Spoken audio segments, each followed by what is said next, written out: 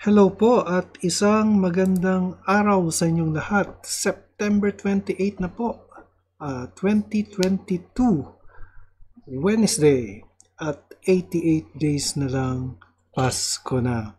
Mabuhay po kayo at welcome po sa The Stock Market Today. Ang ating balitang i-share sa inyo ay tungkol sa globe. Pero bago ang lahat, ako po si Benji Chodoro, isang retired bank officer na nag-start mag-invest sa Philippine stock market noong 2007. Binibigay ko po ang pinaka-latest news tungkol sa inyong paborito at pinaka-aktibong stock sa Philippine market. At kung gusto niyo po ng content, niimbitahan ko po kayo mag-subscribe sa aking channel. Kung meron po kayong tanong tungkol sa stock market o mga stocks na gustong ipa-review, paki-comment lang po sa comment box at aking ipa-prioritize. Hindi po ako financial advisor. Anything I say in this channel ay hindi po financial advice. Get well soon to my cousin Marie. Again, may awa ang Diyos. We're praying for your quick recovery. And to Tito Sam, we're also praying for you. Huwag kayong alis dahil babahagi ko sa inyo ang ating financial headlines at ang resulta ng trading sa ating PSE ngayong araw, September 28, 2022, dito lamang sa The Stock Market Today.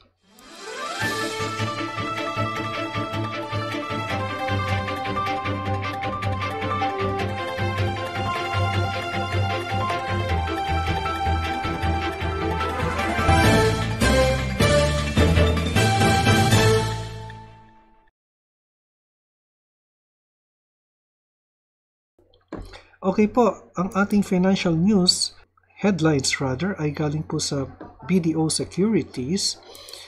World Bank upgrades Philippine growth outlook. Government rejects bids for 91-day, 364-day treasury bills.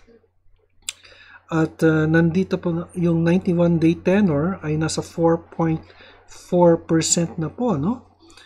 And the secondary market is 2.78. Ang ibig pong sabihin ng secondary market, yan po yung mga inventaryo ng mga bangko. Meron po silang biniling treasury bills, binebenta po nila yan sa mga kliyente nila. Pero yung primary market, yan po yung nanggaling sa mga bids. So bumibili po yung mga kliyente at nagre-request po sila. At yan po, walang commissions po yan. Or kung meron man ay maliit lang. Globe sells 1,350 towers for 20 billion. Ito po ang ating main news. AEV exits Sri Lanka, sells 12 billion pesos in bonds. SEB to use sustainable aviation fuel from Shell. Pero ang ating main news ay galing po sa Globe, ano? Globe sells 1,350 towers to PhilTower for 20 billion. Globe Telecom announced on Tuesday that it recently signed a sale and leaseback deal with the Philippine Tower Consortium for the telcos for 1,350 towers. Globe expects to raise total proceeds of 20 billion from executing this transaction, the company told the stock exchange. The tower assets, which are located primarily in Visayas and Mindanao, consist of 90% ground-based towers and 10% rooftop towers. The towers will be leased back to the telco for an initial period of 15 years. So ang ginawa po nila, binenta po nila kay PhilTower Consortium, and ang ginawa ni Globe, nagre-renta na lang po sila. Okay? The first close of this portfolio is targeted to occur by the end of 2022, with subsequent closings happening as and when closing conditions are met, Globe said. The company estimates a pre-tax transaction gain of 5.2 billion. So nagre-rent na lang sila ng towers, they don't own it. Kasi siguro, yung pagtatayo nun at pag-o-own ng towers, meron pong maintenance cost yan eh.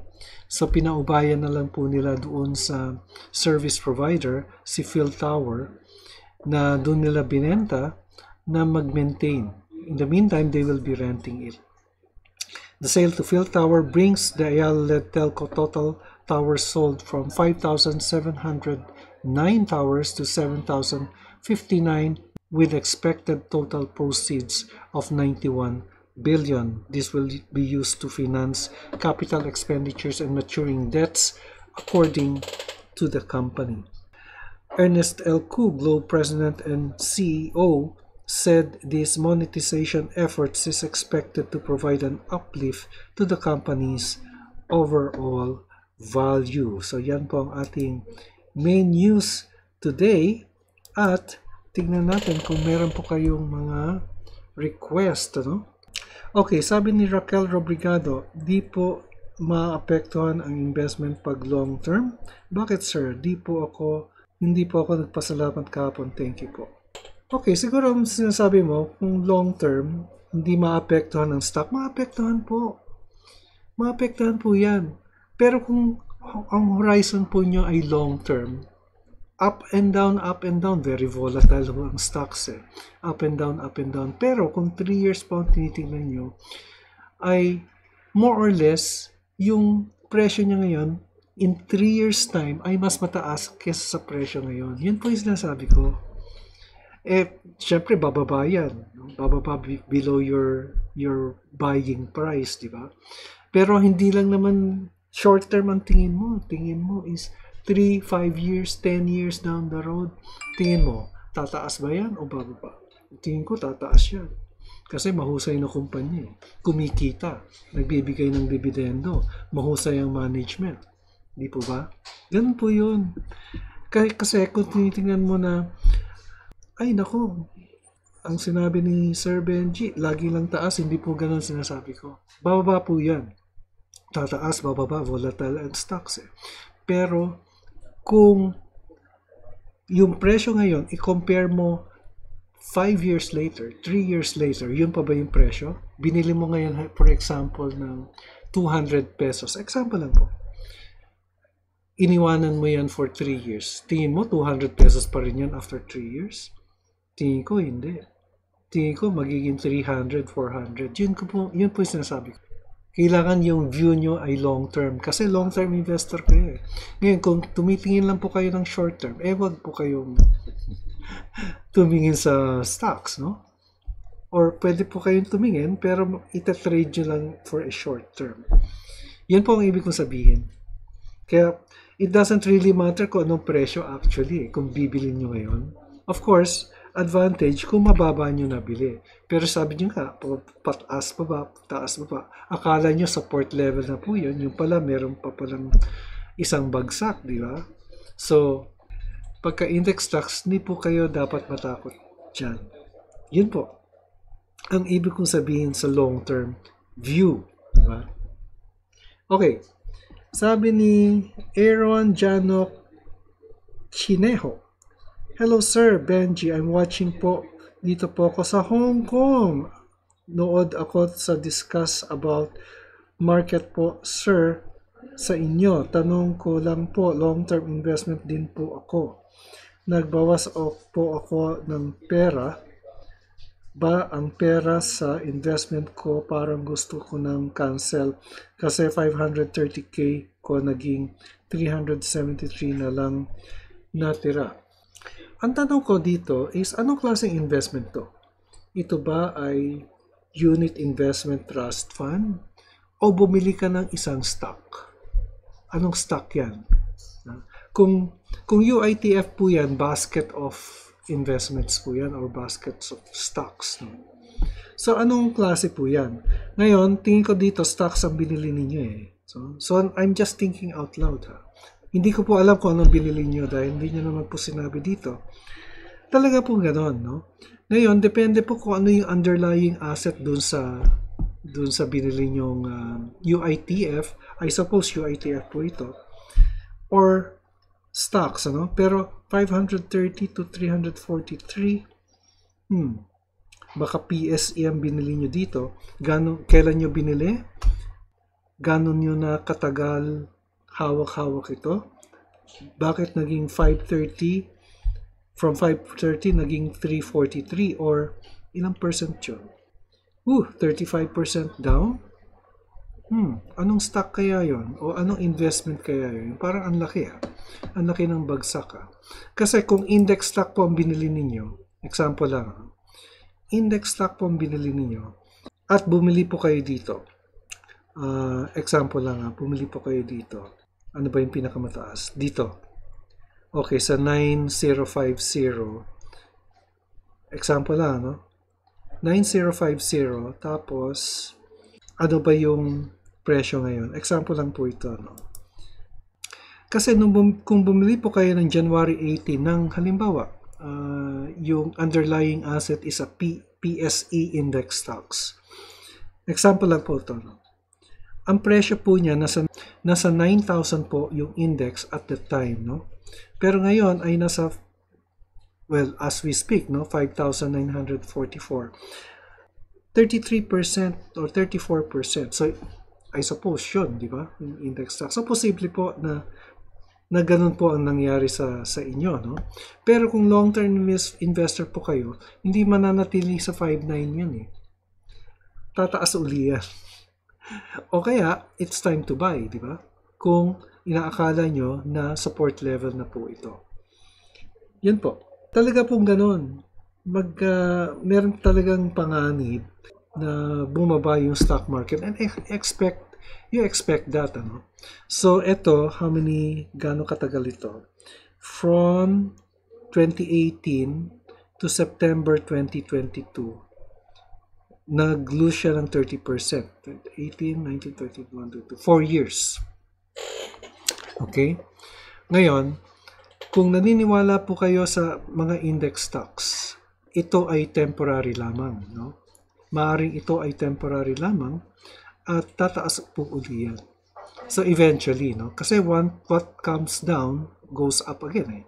Or what goes up comes down and what comes down goes up, diba? So yun po. Yun po ang aking view dyan. Ngayon, kung natatakot po kayo sa stock market, mag-fixed income po kayo.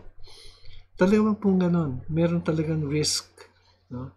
Ang stock market na hindi po sa lahat ng panahon ay panalo kayo. May panahon po natalo kayo.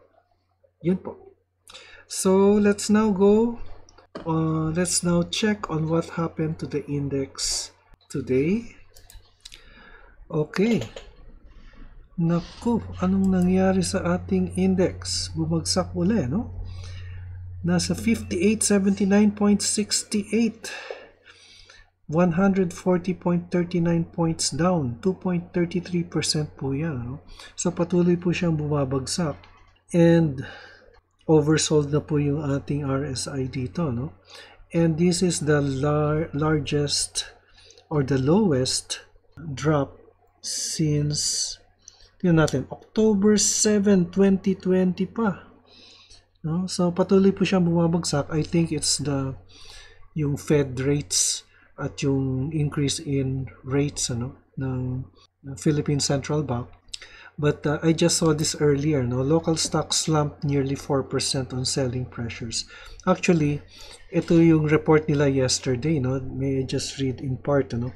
Philippine shares declined further on Tuesday, yesterday po yun, dahil sa selling pressures amid Wall Street's decline and the aggressive stand of the US Federal Reserve that pushed the peso lower. So, ito po, no? Catering peso touches 59% or 59 peso level, sabi ng PhilStar. Anyway, meron siyang selling pressure dahil, sabi dito, selling pressure is strong across all markets due to the hawkish stance by the Fed to bring down the inflation rate to 2%, said Mercantile Securities Corp head trader Jeff Radley CC in a Viber message. Hawkish, ang ibig pong sabihin ng hawkish, mataas. The hawk flies high while the dove flies low. Kaya dovish yung mababa. Hawkish yung mataas. Okay. So, anong ibig sabihin nito? Sabi niya, Mr. C explained that when the market falls at least 20% from their high of 7,552 in February, it is marked as a bear territory, which happened to the US market last week. So, nasaan na ba ang ating index ngayon? Nasa 5879.68. So, if we will have February 9, for example, yung closing price po niya is 74 or 7502. Uy, 21.6%. So nasa bear territory na po tayo. So drop po niya is 21 or almost 22%. So yun po ang sabi ng analyst, ano? Nasa bear territory na po tayo. Wall Street slipped to bear market on Monday with the S&P 500 and Dow closing lower as investors fretted that the U.S. Federal Reserve's aggressive campaign against inflation would throw the U.S. economy into a sharp downturn. So baka recession. Baka po recession, no? Mr. Aviar said that at home, investors digested the impact of Super Typhoon Carding as well as the further weakening of the peso. Okay, so may panganib po ng recession po tayo dito. And I think I saw another news here that there might be another off-market or off-cycle interest rate hike by the BSP. So yun po ang sabi ng analyst. Anyway, so hindi po magandang balita to sa ating stock market. Oversold na po since yesterday ang ating PSE index, nasa 21.09. Oversold level na po. And the next support level, let's do a 1-week chart. Next support level po, nandito sa 57 level po. Yan. 57 level, yung next support level ni PSE index based po dito sa 1-week chart. So, sa ating market summary, 156 companies declined, 39 unchanged, 49 ang umabante. So marami pong decliners. No? All share index bagsak din po, 2.12%. Lahat ng sectoral indices po natin ay down, led by mining 3.93%, followed by the holding companies at 3.20%. Tingnan man po natin ang most active stocks. So i-analyze po natin yung top 6. Let's do SM, Ali, ICT, BDO, BPI, and SCC. So, ang nag-gain lang po dito ay dalawa, no? ICT na kapiraso lang, 0.28%, and BPI, 1.63%. BDO is support level, 111. Anyway, unahin po muna natin si SM, no? So, bear territory na po ito, no? Bagsak si SM. Oversold na po siya at 28.61, no? And hindi ko po makita yung support level. Let's do a 1-week chart. Actually, ang previous support level po ni SM nandito po eh. Ito po yung previous support niya. Nasa 784. Ngayon ay na-breach na po niya. Nasa 733, no?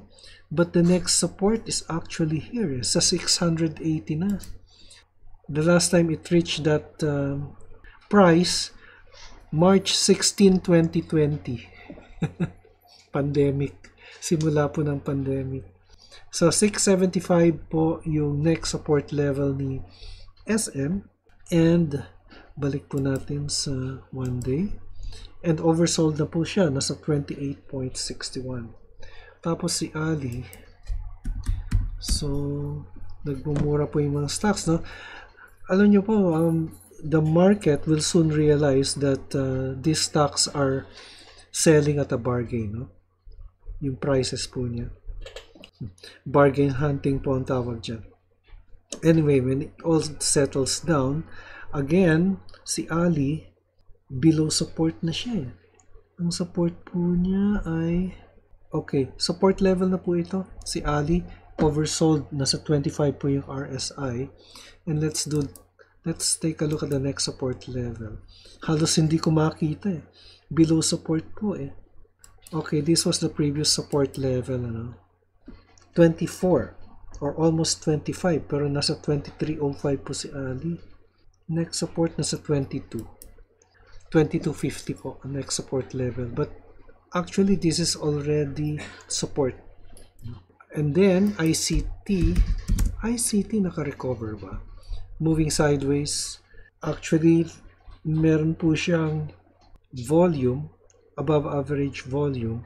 RSI po nasa 45, pero pababa pa rin po siya, no? Slightly downwards with support here at 177. Pero pababa po siya, pababa po si Ali. And bearish po yung kanyang movement. Although hindi siya not as affected as SM and Ali. No? So ito lumalaban pa po in terms of price. No? Then BDO. BDO follows the index. Nasa 111.20. Ito magandang presyo. Kasi support level po si BDO eh. Yan, 111.20. Okay? Now, the next support level, nasa below 100 na siguro ito. Let's do 1 week. 108 ang next support level po niya. And actually, 111 to 108 is still support. Yeah. But the RSI, nasa 33 po, and bearish po ang stance. So, lahat po pababa.